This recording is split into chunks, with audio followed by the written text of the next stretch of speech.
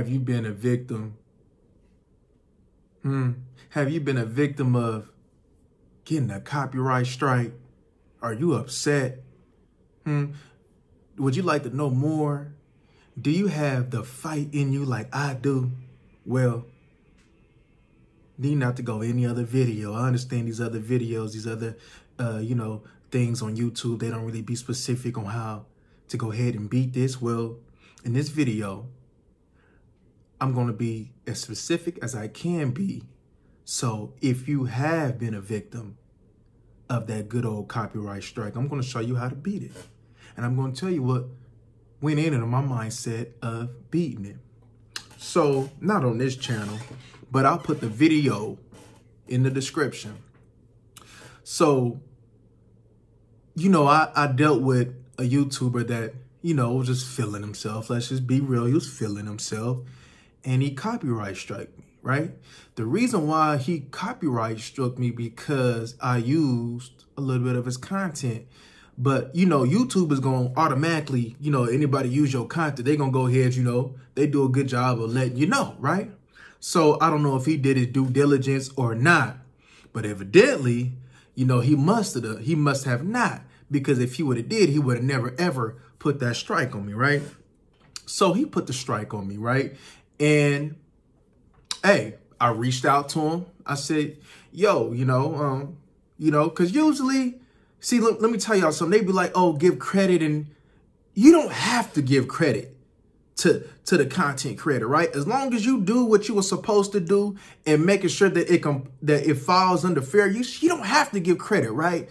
But in this particular instance, I didn't give credit. But usually I want to try to go ahead and give credit, and to do the good thing, and be honest, be like, yo, so I'm doing this reaction. And, this is such and such video. If you want to see the full video, go ahead. Usually I try to do that, right? Especially on people who's about their business on here, right? But I didn't do it in this particular instance, right?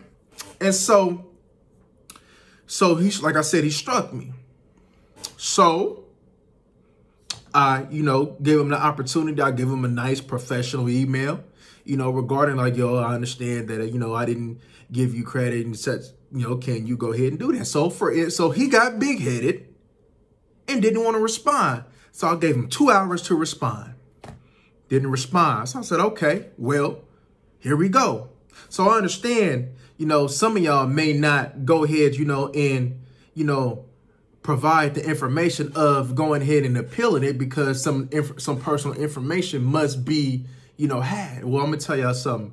Look, if this is your business, if this is how you eat, if this is how you want to eat, well, understand, hey, this must be done, right? Because one thing's for sure is you don't want them copyright strikes, because, it affects your videos and it affects the traffic going on to your channel.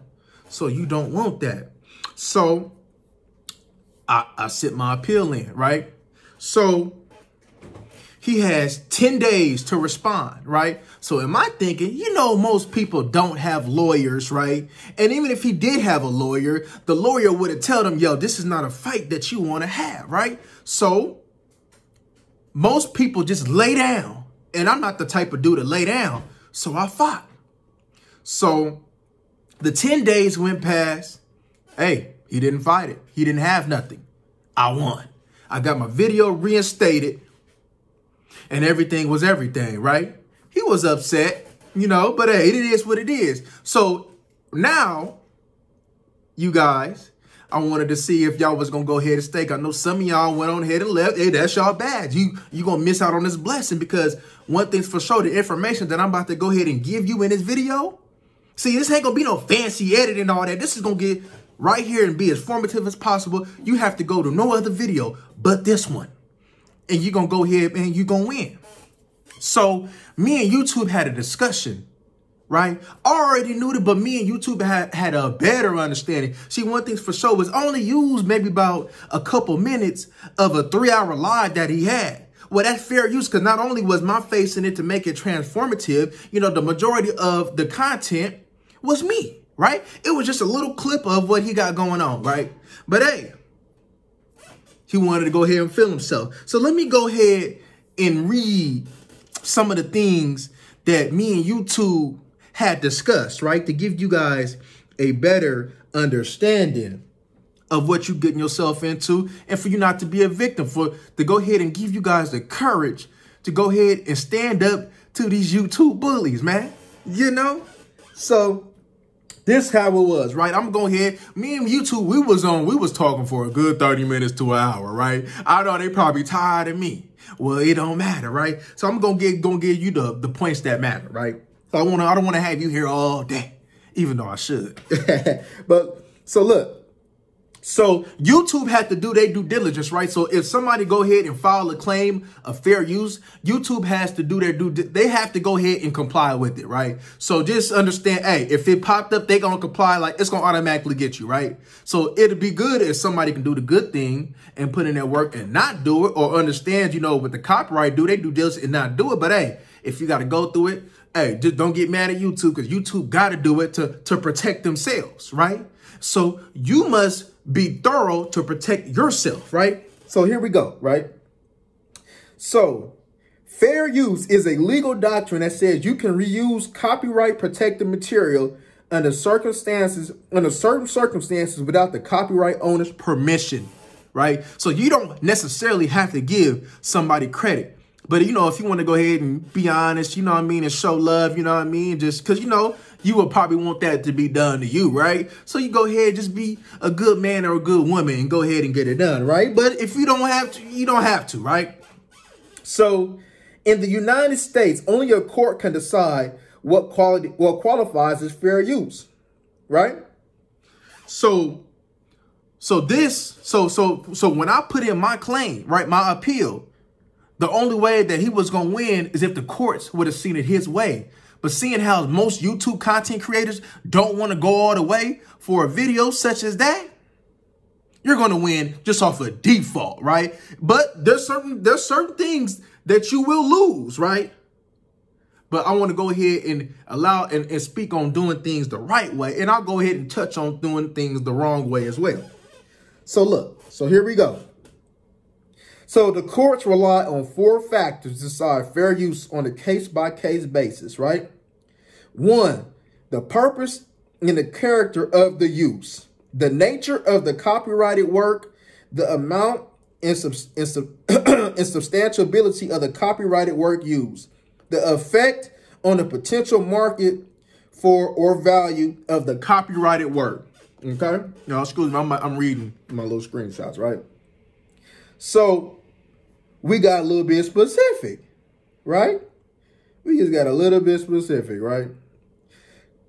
So courts typically focus on whether the use is transformative. That is, whether it adds new expression or meaning to the original, or whether it merely copies from the original commercial use, or less likely to be considered fair, though it's possible to monetize a video and still be fair use. So basically, right? So if I took a clip, so say for instance, if I took like a 5-minute clip of yours, right? Or you did a 5-minute video, right? See, one thing I like to do is I don't like to take the full live. I'll take clips from the live, or if, you know, people be doing interviews and they do little clips, I'll do them clips, right? And I'll make sure to put my commentary on there, right? Transform it in the best way that I can. So yeah, I may be using a piece of your content, but one thing's for sure, my imprint is on it, and there's no debate about it. That's what you want to go ahead and win in your fair use cases, right? So here we go. Using material from primarily factual works is more likely to be fair than using purely fictional works, right? The amount okay, hold on, let's go. Okay, so borrowing small bits of material from an original work is more likely to be considered fair use. Y'all hear that? That's what I've been talking about, right? Then borrowing large portions. However, if it's the heart of the work, even a small amount may weigh against fair use, right? So pretty much, you know, if it's all of it, if it wasn't a big portion, if it's all of it, and you didn't go ahead and make it transformative, it's a possibility that you can lose. So if I did a 2-minute video, right, and I didn't transform, right? And I just, you know how you see a lot of people, they'll go ahead and just, you know, pretty much just take the work. They may go ahead and have their video screen. They really ain't doing nothing about it. They might have put a couple graphics on it, but it's still pretty much the original video from what they took it from. Yeah, you're going to get hit. You're going to get hit. If you didn't transform that content, you're going to get hit. So let's go ahead. So the effect or the use upon the potential market for a value of the copyrighted work. So uses that harm the copyright owner's ability to profit from their original work or less likely to be fair uses. So like I said, if you go ahead and take that video and it's pretty much just put it as your own and maybe just add like a thumbnail or something like that, that ain't gonna work. You most likely will lose that, right? So it's important, whether you criticize and give it praise or whatever, it's important that you go ahead and transform that content, right? Transform is the key word. Not using 100% of the content is what you want to do, right? You would like to be in the 20% or less range, but if you go a little bit and still make it transformative, you'll be okay. I promise you'll be okay, right? So courts have sometimes made an exception under this factor in cases involving parodies, right? So as you can see, right? So I want y'all to go in my video, right? In the description, I want you to click that video as fair use, right? I screenshotted some of that live and put my content. I got my intro song on there. And then I got me talking, yo, get ready. Hey, we got to get in this content. Yes, I didn't give him credit, but hey, evidently I didn't have to, right? And so, bam, I put my 2 cents on it. Hey, I'm stopping and starting. So people who do them type of reactions, right? When you see them stop and start and they facing it, that's cool. I mean, you would want to protect yourself. You would want your face in it if you can, right? But there's certain things. So if you don't put your face in it and you like alter the video, like put writings on it and stuff like that and still not using it, you'll be okay with that too, right? But the safest way is to have your face in the camera, right? But if you can't, for some reason you don't know how, just make sure that you alter the content as much as possible, right? Still go ahead and have the content that you're using, right? Because you don't want to alter it, just mess it up, right? But alter it as much as possible and make sure that you don't use the full thing, right? And because that's basically what it is, right? Try to use, like I said, less than 20% and make it transformative, right? If you criticize it, so what? They can't get mad at that. You see, one thing's for sure, right? A lot of these content creators don't understand fair use and don't understand how it works, right? So they'll go ahead and they'll just see you pop up and they'll go ahead and copyright strike. Boom, copyright strike, copyright strike, copyright strike. And they don't know, right? And so then, you know, when it comes down to, yes, it's a 10-day process. Yes, right? It'd be better if they can go ahead and take their due diligence and either not do it or go ahead and retract it, right? But hey, some said that, hey, some of that retraction take a little work, so they want to put in the work, right? So bam. So let me tell you something. Now, if they continue to copyright strike people, right? And it comes to find out that they have no legitimate grounds to do so, they will lose their channel pretty soon, right? You can go ahead and fight for that channel, you know, to be taken, right? Enough people go ahead and see, hold on, you keep copyright striking people and you have no case and you go ahead and YouTube don't want that. So yes, there's a possibility that their channel, or a good high possibility, if they keep on, that their channel will be took down, right? Now, if they did it once or twice, you know what I'm saying? More than likely, nah. Especially if that YouTube is bringing some type of, you know, traffic to the YouTube thing. Because, you know, everything is a business, right? That's what y'all got to understand, right? Everything is a business. So you got to do your due diligence in business, right? You got to protect yourself in business, right? There's certain type of content creators that, you know, I'll do something like just to kind of build a rapport, be like, hey, you know what? I like your content, man. Can I go ahead, man? And I want to use some of your content, right? If I want to use the whole thing, I'll be like, that's when I really get in, right? You got to have that permission, right? If you want to use the whole thing, try to get that permission, right? And there's a few content creators that they responded that I have their permission to go ahead and use the full thing, right? So, hey, if I ever had to fight that, Hey, if they ever just was feeling froggy and they wanted to leak, well, I had the proof that you gave me the permission to go ahead and use your whole content. Now you retracted it back. I'm going to win because you gave me permission, right? And it's written, and it's on written record. So I'm going to win that, right? So it's good to go ahead, and build up, and, build up a sisterhood, brotherhood, or whatever the case may be, or however you want to do it, right? It's good to build that up on YouTube, right? Because one thing's for sure, right? On this YouTube, this platform, everybody can eat, right? But the common understanding that everybody won't eat on this platform, right? So that's just just acceptance for whether it be something they may not be doing wrong. A lot of the times it's something that you're doing wrong. That's the reason why you won't eat, or you just ain't got no good content. Hey, it is what it is, right? But usually, you just protect yourself, right? If you're using all that content and it ain't transforming, if you're just using it and then just go ahead, you using full lies, full videos, and just go ahead and profit off of that, you're about to get hit and you're about to lose. Right? You're going to lose, right? YouTube is going to see it. Sometimes YouTube will be like, you know what? We seen it and, hey, we're not going to go ahead with this content because it falls under our guidelines, right? So, yes, you're going to have to just deal with uninformed people that don't want to see you win, people that's hating on you. You probably going to have to deal with that, right? Because I'm sure that, it's possibility that there might not be the last time somebody feeling a little froggy, right? Usually, sometimes they mess around and they'll just go ahead and just take the fun from that thing, right? You got to fight that too, but they'll take the fun, but they won't strike you though. This man wanted to go ahead and he just got big-headed and he struck me. So I'm like, all right, man. So you're really not about to get it now, right? Because at the end of the day, they came to see my reaction to that, right? Because I do a whole bunch of reactions on my channels, right? I got a couple channels that just, the majority of it is reactions, whether, the content is in it or not, right? Yeah, there's one, I got a channel where it's just all me, but there's a couple channels where it's just pretty much just reactions, right? And that's a lot of what YouTube is.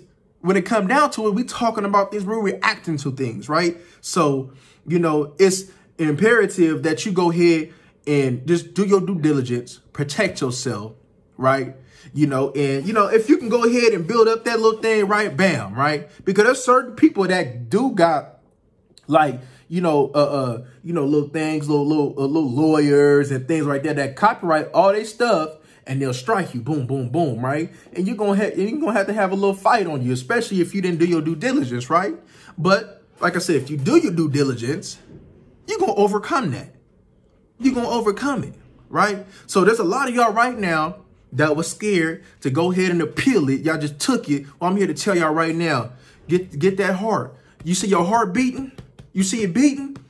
That's because you got that fight inside of you, right? So you're going to lay down and allow somebody who didn't even do their due diligence to go ahead and take your money or take your potential money away from that video? You're going to allow that? You're going to allow them to... Come on, man. I thought y'all was better than that. I thought y'all had more fight. Y'all hopped on YouTube, right? Not everybody can do it. It seemed easy, but it ain't easy. You gotta put your blood, sweat, and tears on it, even though you on a channel of a high value loc. You understand me? So I mean, that's just what it is, man. But I hope y'all done messed around and got clarification. The process ain't that bad. You just gonna have to put your email, a number, your name and things like that. And I understand there's some people that don't want that out there, right? But hey, it is what it is, right? Because it'll hurt them more in the long run if they try to put your personal information out there, right?